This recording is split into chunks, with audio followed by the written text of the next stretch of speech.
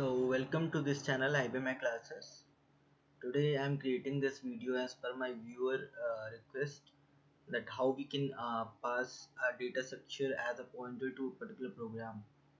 So I have created few examples here that will let you know how we can pass a data structure as a pointer to a particular program, which is act as an input parameter to the program.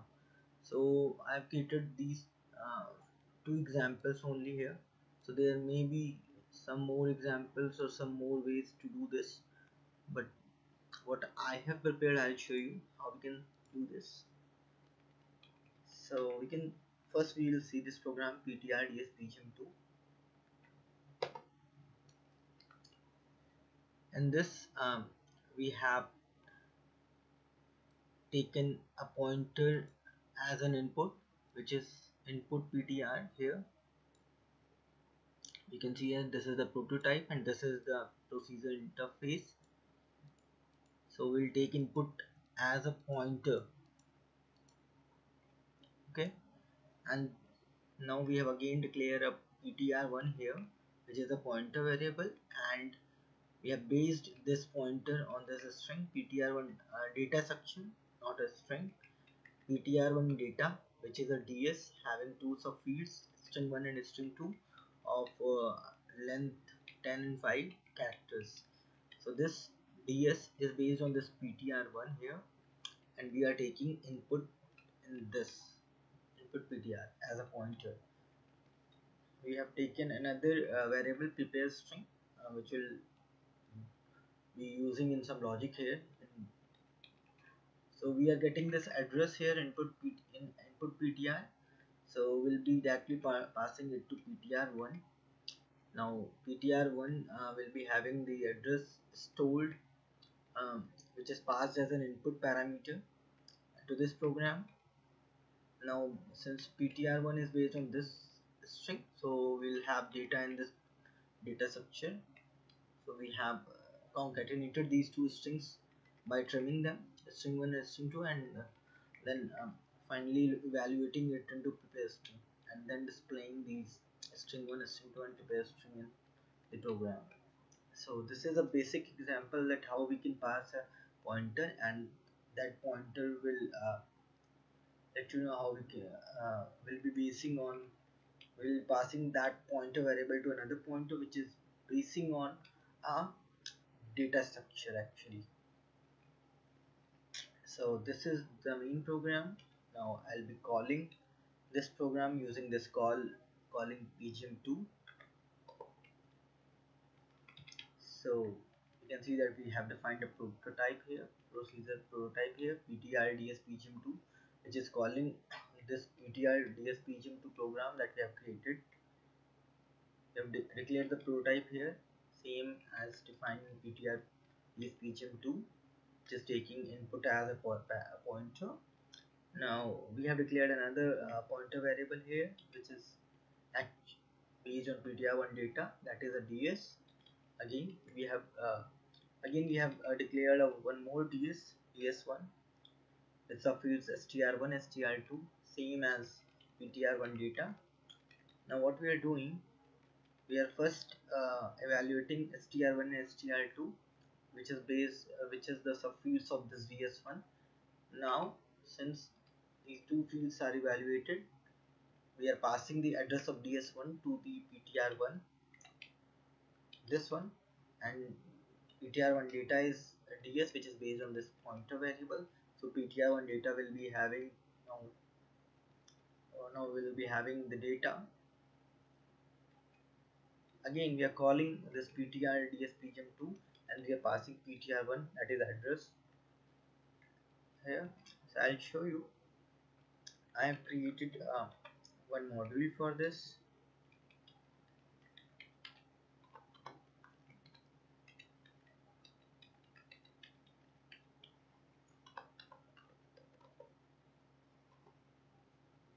And then created the program.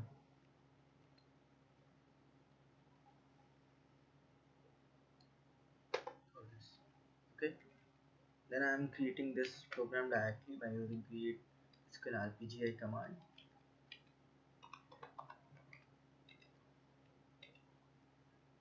With debug with star source.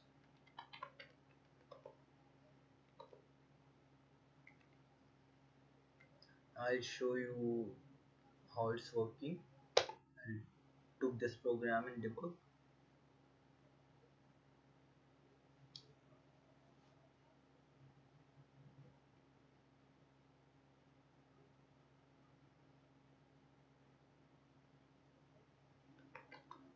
Add breakpoint to this. I will call this program. And str1 is having data last, and then str2 is having name. Now we can see that ds1 is having data now. Will be earlier this ptr1 is having no address, that is null address. Now it will contain the address.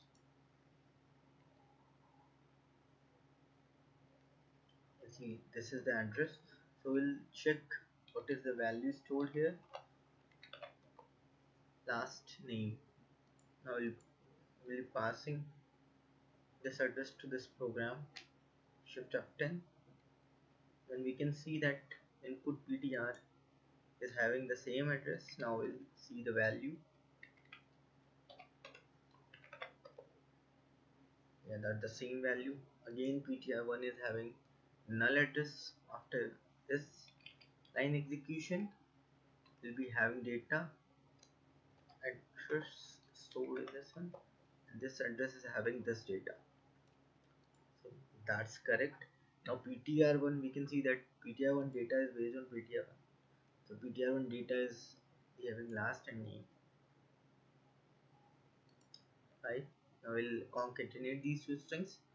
Prepare string last name, display last name and last name. It will, this program will end.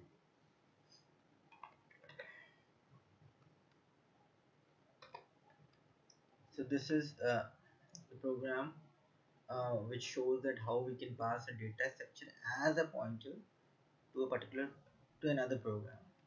So or we can take a data structure pointer as an input to a program. Now there is another example as well, in which we can see that we have taken um, input which is based on, now we are not taking directly input as a pointer, we are taking that ds as an input. So this was not a question actually.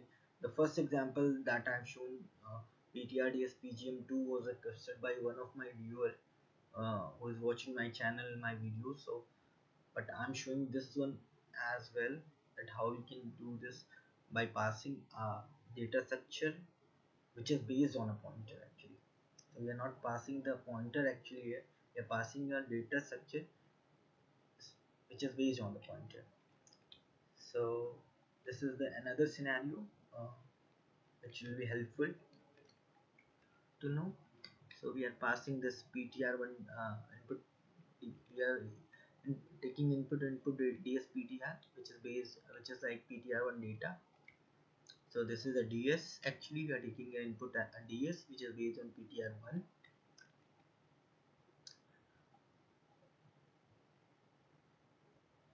ptr1 data, and ptr1 data is based on this variable which is like ptr1 data, and ptr1 data is based on this pointer ptr1. Taking this again, this is string, prepare string here. So what we are doing, we are getting input ds pointer as an input. So we are getting the ds as an input, we are passing the address of this input ds ptr to ptr1. Then we know that ptr1, this ptr1 data is based on ptr1, so ptr1 data will be having data now, and we'll do the concatenation again and we'll display the results. So see, this is the calling program for this. So we have declared the prototype here, then again we are declaring the ds here. So we have evaluated the subfields of the ds and then passing that DS PTR1 data. We're not passing the address here because we're passing the taking input as a DS, not the pointer. So this is another scenario which is based on, so DS is based on pointer. So I'll let you know. Again, we'll create the module for this program.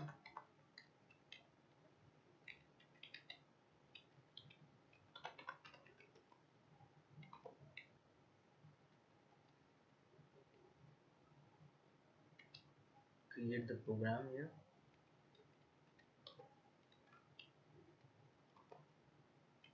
Program has been created. We'll create the calling program here.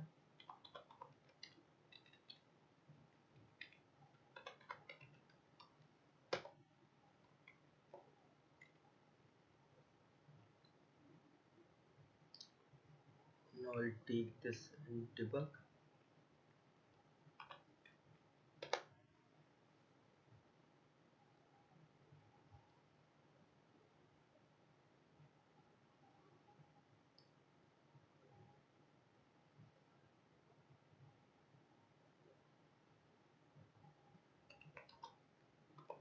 Add the breakpoint, and then we'll call the program calling PG. We have evaluated the subfields. Now this data structure is having data first and name in their subfields. Now take shift F10. You can see that we are having the data here.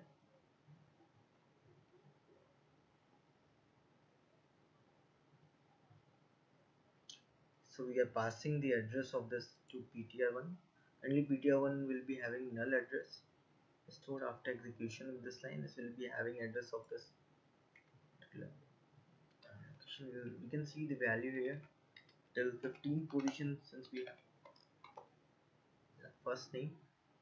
So now PTR1 is based on this data structure. This data structure based on that PTR1. So now this data structure is having data.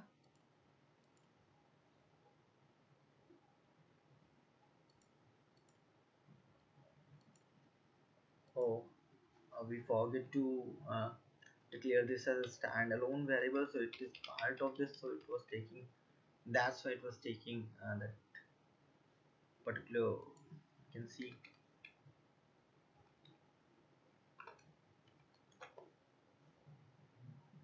these extra question marks. So what we'll do, we'll come out of this, we'll do in debug for this.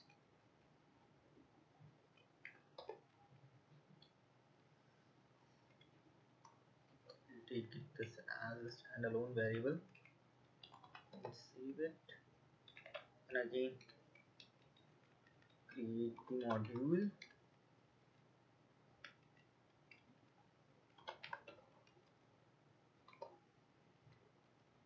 then the program, then create this program calling PGM.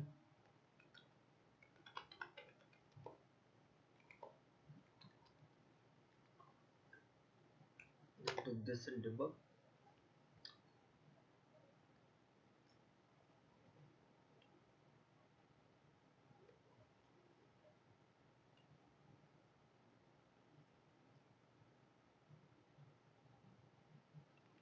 At that point, we call the. So I'll come to the same point where we left. So here we can see that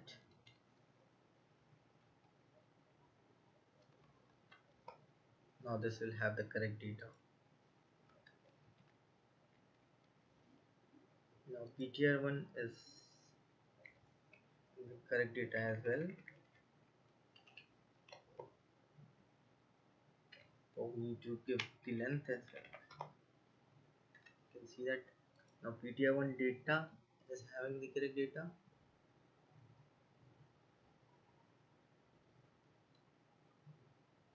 This string will be having first name because we have a concatenated these two strings.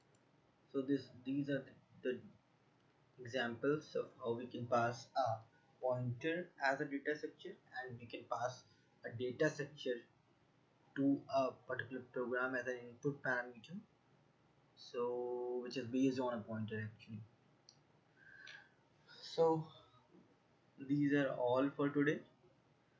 Thanks for watching my video.